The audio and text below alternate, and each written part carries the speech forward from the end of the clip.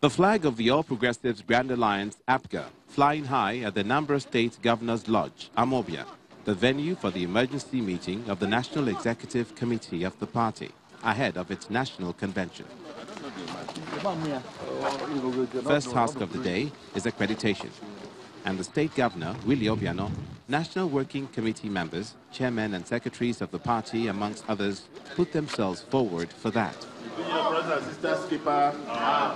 That done, Governor Obiano declares the meeting open.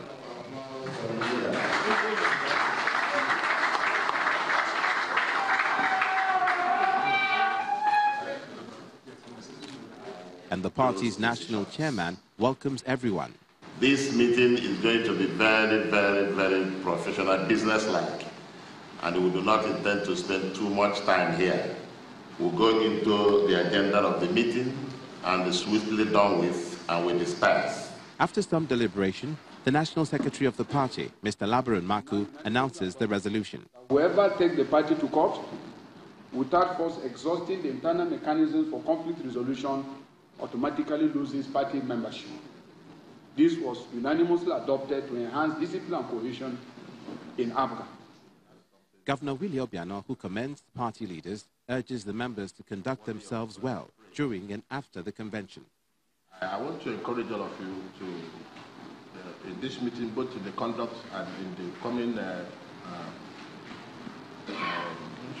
convention by the 31st or so, that we conduct ourselves very well. Love this party. Don't listen to side comments.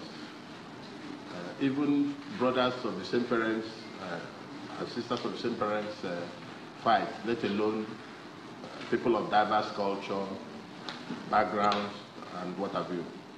You know, and ours will not be an exception. Dates approved by the party's leadership for elective congresses include 19th of May for ward, 21st of May for local government, 23rd of May for state as well as zonal congresses, and 31st of May for the party's national convention. The party's board of trustees was also dissolved in preparation for the nomination of new members at the national convention.